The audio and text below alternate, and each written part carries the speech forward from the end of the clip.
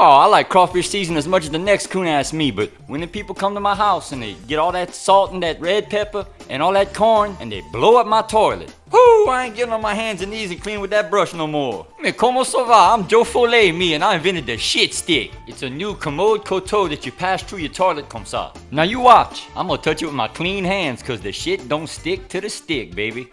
Man, to clean it, just rinse it off in the toilet. It gets all up in there like I do with my neighbor's wife when he's offshore. Oh, let me tell you my story.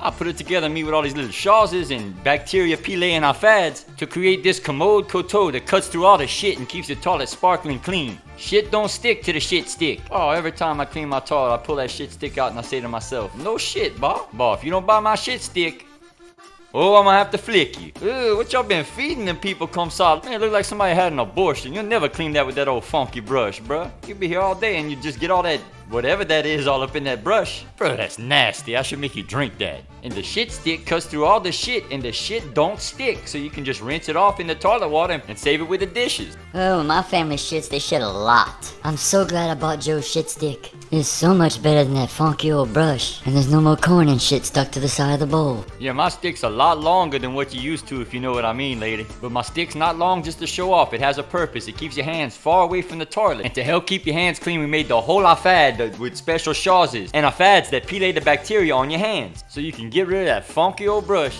and cut the shit out with the shit stick. Oh, that's nice. And it's only $10. But hold on to your last, T-boy, because if you order right now, you get 2 shit sticks. Man, I put that in the guest bathroom and I let them animals clean up after themselves, me. Man, it's only $10 little.